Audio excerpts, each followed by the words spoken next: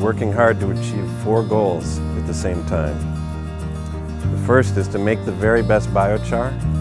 The second is to use as much of the process energy as possible.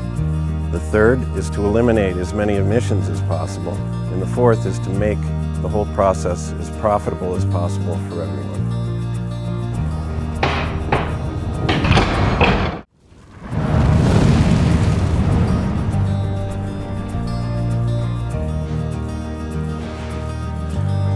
No matter what biomass we put in, we get out carbon.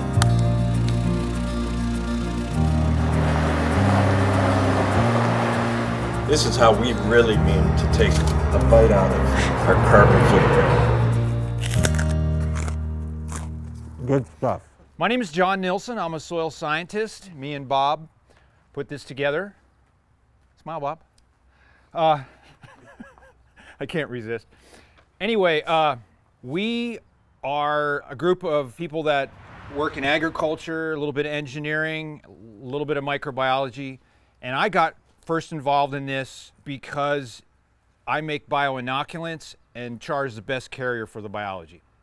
So our workshop today is brought to us by Mother Earth because I talked them into it, and CharGrow, which is our company that makes the products, and we are sitting on Living Web Farms. There's a few different farms in the area that are part of the Living Web Farm educational facility. And Lisa is going to tell us a little bit about Living Web Farms, and then you can understand a little bit more how we got to be here. Hey, welcome everyone. Hands-on learning techniques come to life at all of our farms with the most innovative and organic, sustainable methods for growing food and working with the land and the animals in that entire cycle of that whole living web of life. You might have seen us at the fair. Welcome. We welcome you to participate in all our workshops. We have a huge schedule of them. They're all on the website and they're all by donation. We just love you to register so that we can have enough food at the end. We make meals, but you can find a vast amount of workshops online that we've had at our farm hands-on, and then we put it on the web. So we'd love to help spread the word. Please share the resource. We've got our main educational farm where we grow most of the vegetables that we give to local food banks. And then this is the Grandview farm where we have the great integrated system here of the greenhouse with radiant tubing going underneath to use the process energy from the Bio-Char facility. And if you want a more extensive workshop, we have a full 7 hours that John and Bob did last year that's quite more detailed than what we'll have time for today. So I encourage you to explore the website, share the resource, and join us for more workshops at Living Web Farms. Thank you. So we're going to begin with the model for cogeneration.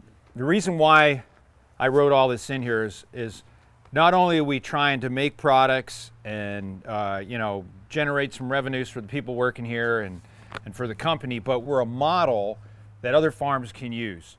So it's a model that processes forest and crop residuals, creates energy, moves carbon to permanent storage in the soil, and increases food productivity. So we're going to begin with the energy use and cogenerating for local use. The idea when I first looked at this, it was like, okay, we got to get some charcoal made for these inoculants. How are we going to do that efficiently? Well, we could make it in some cans, but you lose a lot of heat to the air. A little bit of smoke goes in the air, and that's just not good enough. So then when I met Bob, I was really adamant we got to be able to use the heat. And his system had a little greenhouse next to it in Massachusetts, and he was using the heat to dry wood. I said, perfect, that's what we want to do. Then I've also learned from Bob we can capture other benefits down the line. We could get all these different benefits, and if you get all the benefits, then it starts to make economic sense.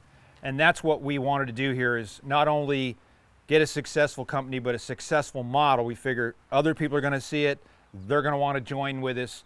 And the great thing about this is when it's running, it runs itself. People are like, oh, you've got to have a gas line or something to start this. No, we start it with a match. Once the material's running, it runs itself, producing a lot of energy. They'll be telling you a little bit more about those energy benefits. And then there are these multiple products that come out. And for my way of thinking, the char is the most important because you're putting the carbon in the ground. It takes a long time, up to 2,000 years for it to break down. and you can actually reduce the cost to grow crops. So in the next year, as soon as we can get it put together, we want to actually get some commercial trials going for some of these tomato growers, because I think we can really put Mills River and Hendersonville on the map, because these guys could be able to grow tomatoes better and cheaper. And once we can do that and demonstrate that, things are going to change rapidly. So we're going to begin down here a little bit where these other posters are. That's where we're moving to next. And the guys that run this will be taking you through the production steps and how they do what they do on a daily basis. So let's go down there.